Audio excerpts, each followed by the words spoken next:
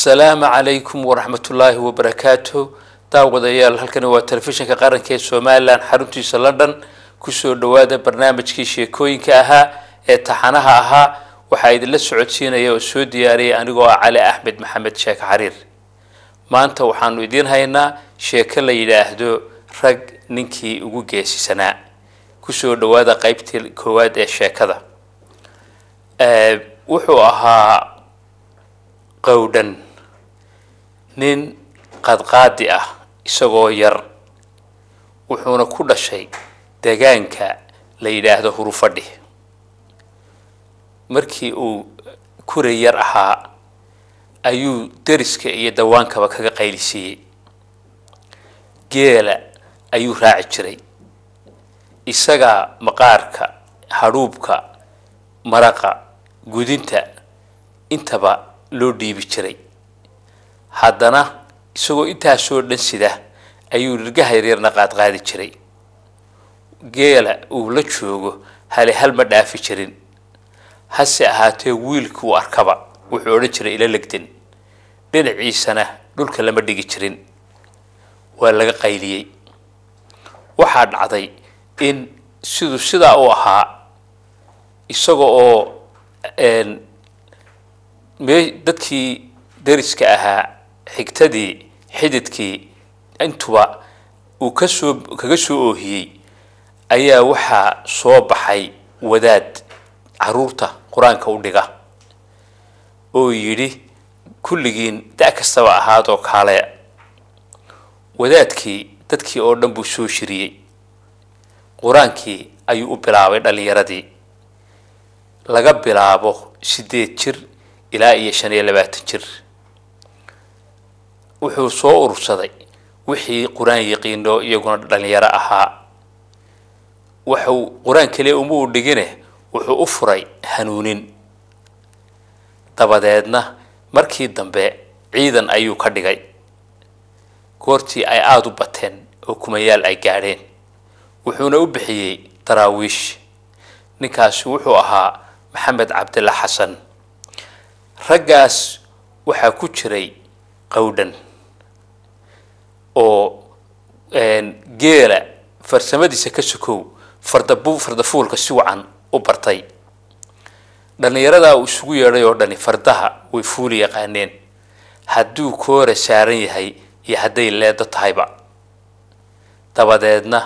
wuxuu yidhi wax aad maalintii dambe wixii aad dab heli kartaan la kaalaya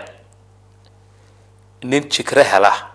nin hela maxay ahayto alamaan dheere alamaan gaab uster dheere uster gaab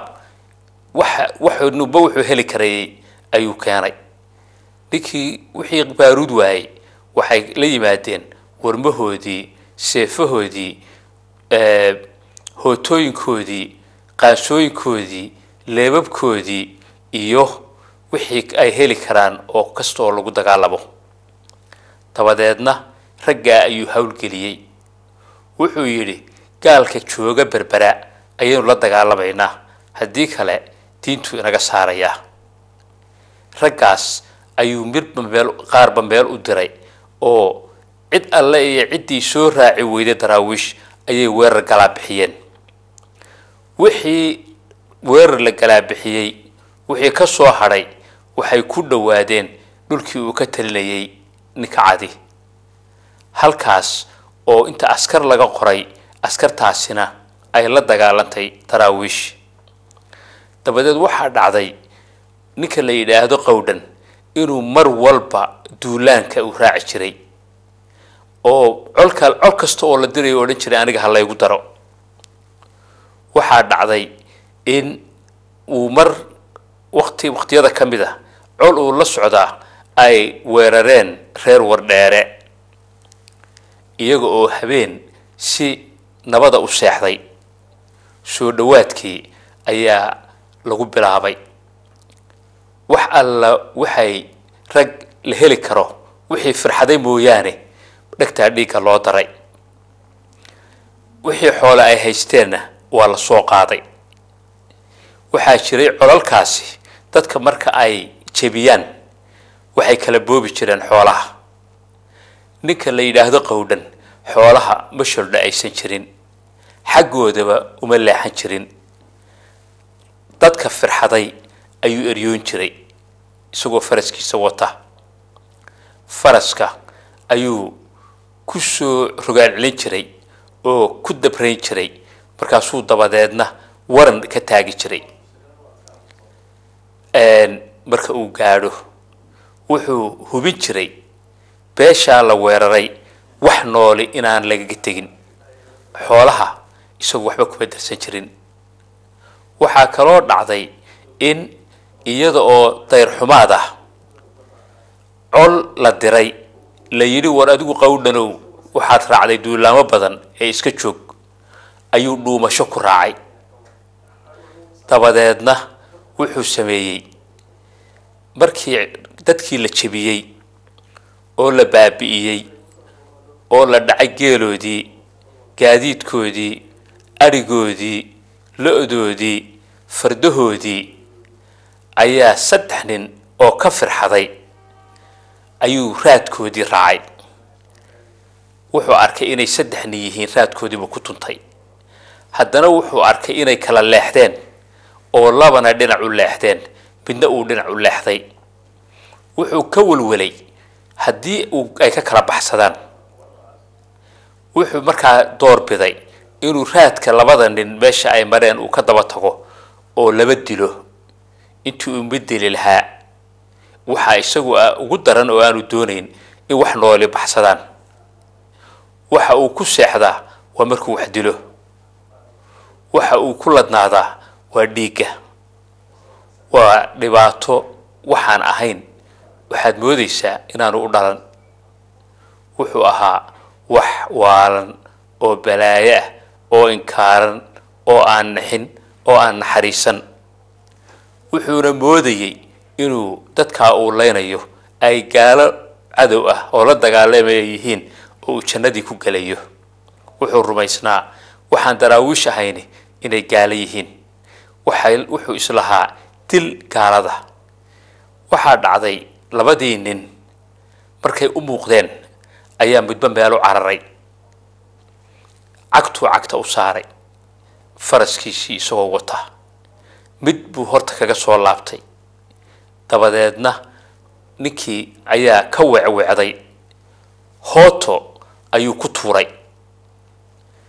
hootadii baa ninkii ka gabaday hooto kale ayuu ku tuuray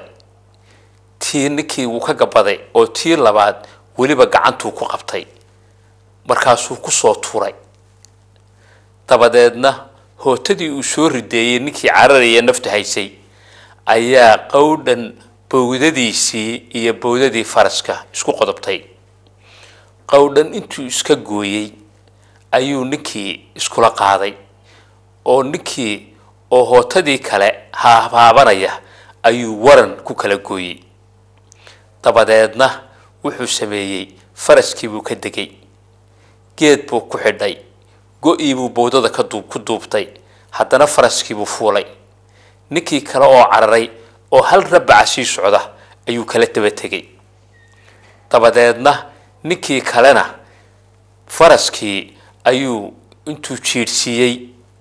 buu markuu dhacay uu faraska qoobkiisii uu wadnaha iskaga taagay dabadeedna naftiiba dhulka u laba dhicin markaasuu xasuustay ninkii saddexaad meel uu markaa ugu hagaago ma garanayo hase yeeshee wuxuu ku noqday halkii raadkii uu nimanku ku kala leexdeen raadkoodii ninka raadkiisii ayuu ku joogsaday wuu raacay ninku ilaa waa nin baxsanayo oo naftu hayse meel qarda ah ayuu ku raad gatay dabadeedna wuxuu isku dayay in aan raadkiisa la helin oo meeshii yaroo ilbanaana ama ciid laba uu ka leexday waa halkii uu in Cabdilla Xasan uu ka oran jiray salax dhagaxa meeshaan ahayn suulashaan dhigay markaasuu haddana markii dambe uu isku dayay in marka uu qardadaas ka dego inuu qardo kala sii maro qardadaasi waxay ahayd ay jiqa waxaa ku badnaa yucubka lebiga madheerka maxay ahayd hareeriga waxa uu ahaa himirta goosayga waxaa kale oo dhirta gaagaaban ee aad ugu badnayd ka mid ahaa geed midhoodka oo uu ka mid yahay gomashaaga toonka hohobta iyo waxaa kale oo meel walba ku jirtay shinni iyo sur uu samaystay dhuunyaaluhu waxaa kale oo ay lahayd marooro iyo maxayto dhirta baryaha ah ee la cuno noocyadooda waxaa kale oo ay lahayd qowl hawdhay hadduu doono ninkaa cararay meeshaas ilaa iyo abaar ay noqoto uu ku noolaan karayay isaga oo qowdhan ninkii raadkiisii raad goynaya oo ka dayaya bal meesha uu uga baxay qardada ayuu ku soo wareegay qardadii qardadu waa mid aad iyo aad u weyn meel uu ninkaa raadkiisa u baxay wuu garan waayey dabadeedna wuxuu gartay inuu qardada meel kasta ha kaga jire uu ku jiro faraskii ayuu marba meel ku xidhay wuu sanqa dhageystay wuu doondoonay waxa weeye waa sidaa uu ahaa ayaa markii dambe isagoo lugeynaya oo ninkii dedeeya ayuu wuxuu ku soo baxay meel kobalaya oo jiq ah uu qoorteedii faraskii uu ku xidhay buu arkay bahal aara oo soo jiifa oo xaggiisa u soo jeeda markaasuu baqay oo is yidhi soo bahalkani adiga iyo faraskaba cunee dabadeedna wuu sanqartirtay sidii ninkii uu doonayay u baqayay si ka badan ayuu u baqay war maxaa kugu watay ayuu is yidhi wixii ragaha waadigii dilay labadii ugu dambeeyay waadigii sidii xumayd u dilay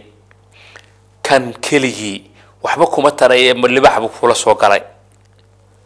markaas ayuu is xasuustay oo yidhi tolow haddii libax ku cuno maxaa dhacaya weli jannadii ma tegaysaa dabadeedna libaaxaas ku cunay isaga ma la cadaabayaa oo adigu raggii aad laysay ma lagu raacayaa markaasuu wax isweydiiyey baqdinta awgeed awal waxba isma weydiin jirin wuxuu moodayay